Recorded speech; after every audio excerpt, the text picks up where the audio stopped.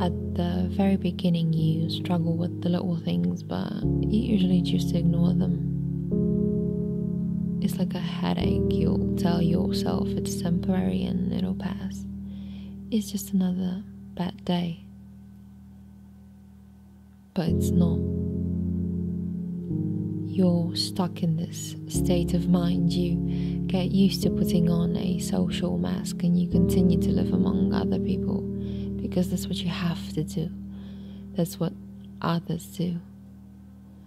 However, the problem does not go away. You struggle to put on a play every day and it starts to cost you more and more. That is where you fall even deeper, and that's when you slowly start to back away from friends and family, sometimes completely shutting them out.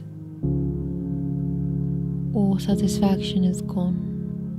The little things that used to bring you joy are now worthless.